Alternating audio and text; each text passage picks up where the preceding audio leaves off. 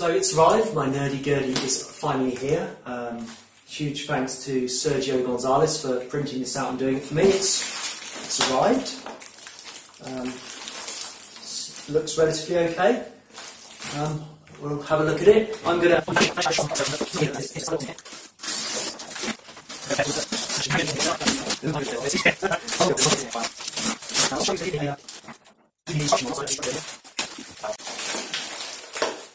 Oh my goodness. There's a lot of bits. Wow. There's a lot of bits. Let's have a look at what we've got here. There's a handle. And I forgot what these things are called. These are the things that fret the string. They'll come back to me. There are the things that actuate the things that fret the string, and there's some tuners in there. Wow. Ooh, we've got a bit of a problem. We've got a bit of a major problem actually. That's broken. That's broken. Oh no, oh it's completely broken. Oh no. That one's totally broken as well. I don't really know how to... I'll have to speak to them about that. I don't know how to fix that. They weren't flat on the body, they were on top of the other bits, so you can see how they've broken in transit. That's a real shame, because these are the first steps that you do when you build it. I don't know if I can glue these together and somehow repair them all or not. Some bits. That's what the handle cranks on. The bearings and the screws and all the other bits. That's another bit of the broken bottom bit. This bag I think's come open. I think that's come out of there. There's plenty of bits in here. A lot of bits. I didn't quite realise there were this many bits.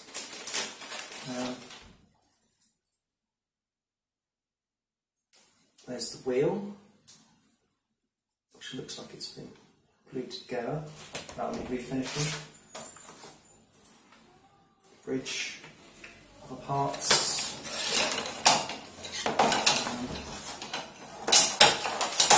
This thing's called I think they call this the sheep. It's the headstock. Sides.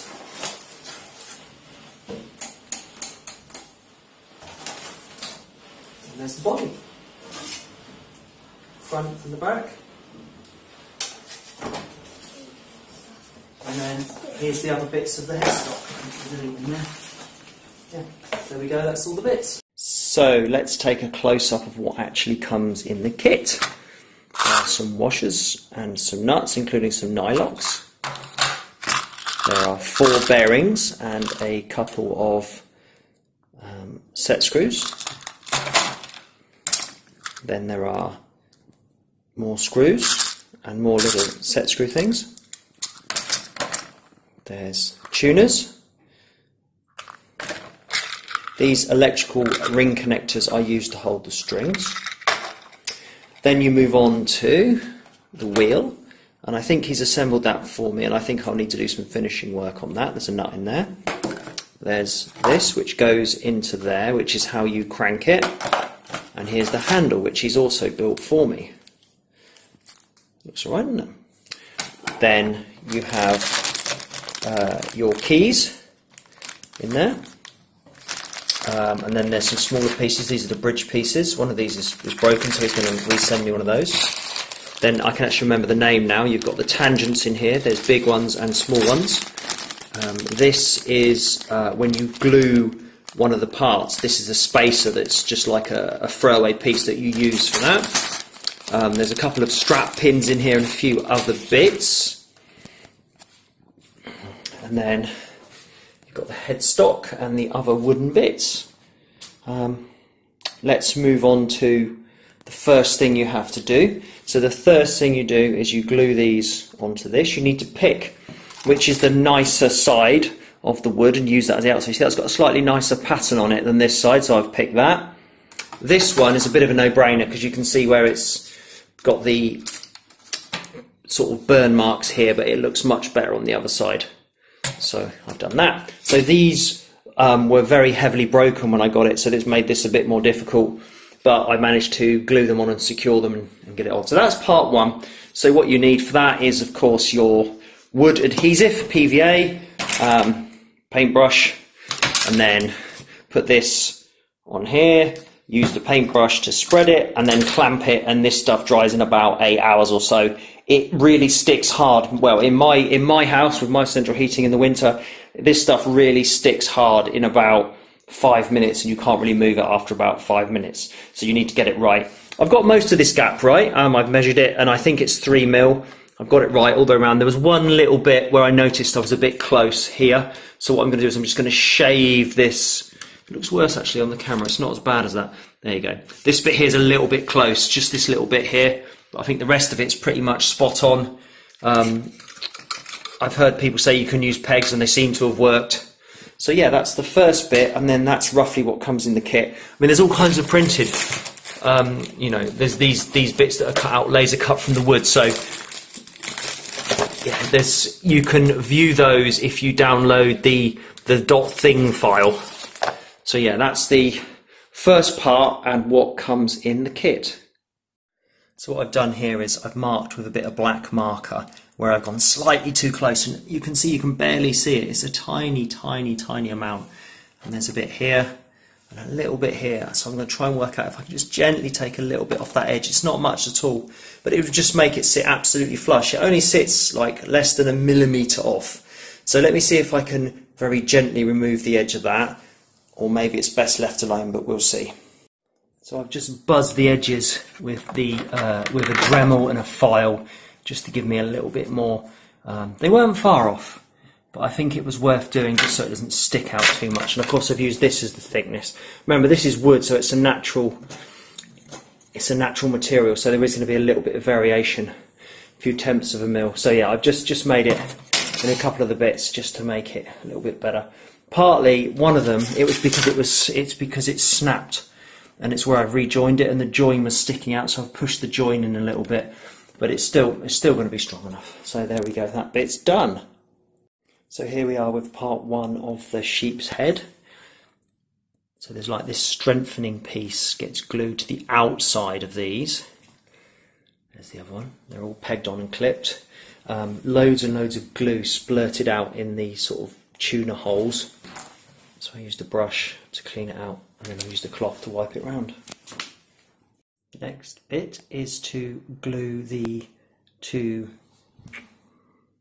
Next bit is to glue the two bits that make the bearing. There's a bit at the back and a bit at the front. Again, cover them in glue. Try and wipe as much of it off as possible that spills out the sides.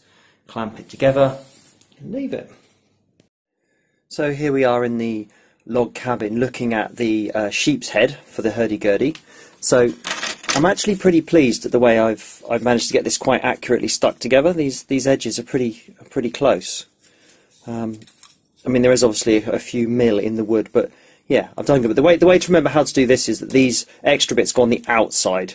So the way this fits together is fairly obvious when you look at the instructions, and I can put a picture of the instructions up. But what I wanted to talk about here was refinishing some of the wood. I'm spending an increasing amount of time in my log cabin with files, and I'm finding, I mean, I'm not a woodworker. I generally do metal work, if I do any. I'm really not very good at woodworking. So I'm using these little, and I guess they're the wrong files because they're probably meant for metal, but they work.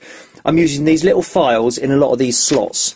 So you can see in here, for example, I'm having to make these a bit bigger. So I'm having to use those with some of my files to get stuff to fit, and a little bit in here just to make these fit. You know, and then sometimes I'm having to sand the mating pieces. So if you look in here, these are the bits that push in. I'm having to sand these a little bit just to get them to fit nicely. So they're still going in really tight, but the problem is at the moment they're so tight. I don't know if you can see this, but it's chipping the edge of the wood off. It's compressing it. So clearly there's some minor inaccuracies in the way this kit is made. So, and that's fine because it's wood. So yeah, I just need to do a little bit of sort of sanding on these. The other tool I have that's quite handy is I've got a Dremel. I mean, you don't have to buy a Dremel one, there's loads of fake ones out there. And this certainly isn't a proper Dremel piece. Like these flap wheels, they're really handy if you need to take a bit more off or true up anything, let's say on one of these edges. So here we are. I'm now going to glue and put this together. I don't need to show you me building this because it's fairly straightforward. Make sure you dry fit it a few times and just make sure that you get this piece the right way round. It's fairly obvious which way it goes because these two slots line up with these two slots. So it needs to go in not that way because then the slots wouldn't line up. It needs to go in this way so the slots line up. And I think this piece, which slides in here, needs to go in at the end after you've glued it all together. Otherwise it's going to be very, very difficult to fit. Anyway, let's get on with it and see how we go. So my inexperience with woodworking is starting to show a little bit.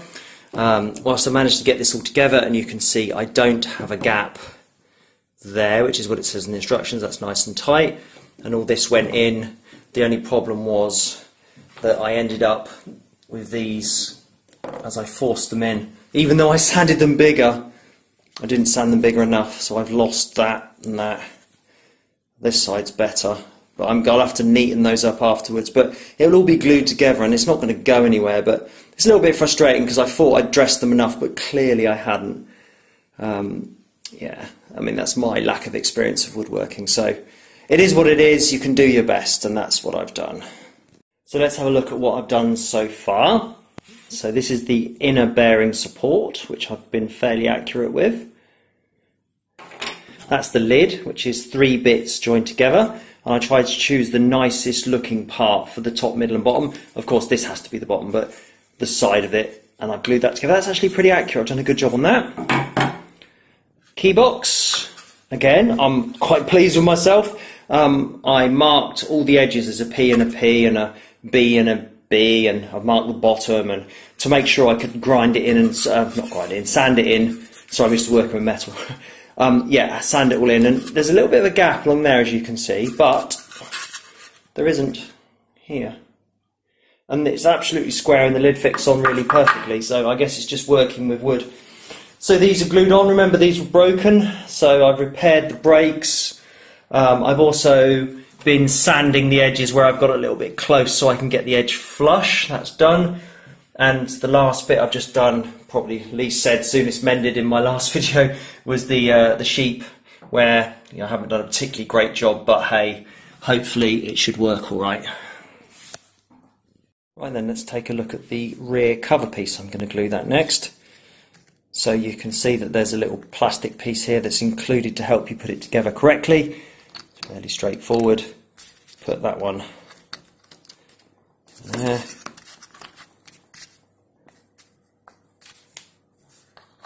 Like that. There you go, it's clipped in. So that's just glue it, straighten it up, and then that will hold it in place. It's the rear cover apparently. There it is, glued together. After I made it, what I did was I took the black thing off once it was held with pegs, and I wiped all the glue off the black thing. I know it's printed and not wood, so I just didn't want it to stick. So I assume it wouldn't stick, but I'd rather not have to smash it out. So yeah, there we go. That is that piece. I'll put it with the others. So let's talk about drone bridges. So you get the choice of 2 in the book. You've got this one or you've got this one. And they come in this cutout and this cutout. Now, this is the first original design that Jap made, and this was made by another fella. I know that this is the improved one, which gives you more adjustment. There's these 2 little screws, so you can move the strings a bit more, hopefully, which is why I'm going to go with this. You can see here in the instructions. So I've glued it and I've clamped it. Now, I haven't shown how to glue it because it only goes one way. There's only one way that you can put this together. So yeah, I've glued it, and I still can't believe that the screws just go straight into the wood, but they definitely do. There doesn't seem to be a nut on the other side. These literally just screw into here, so you're going to have to be a little bit gentle because you're screwing metal into plywood, and you don't want to strip the thread on the plywood.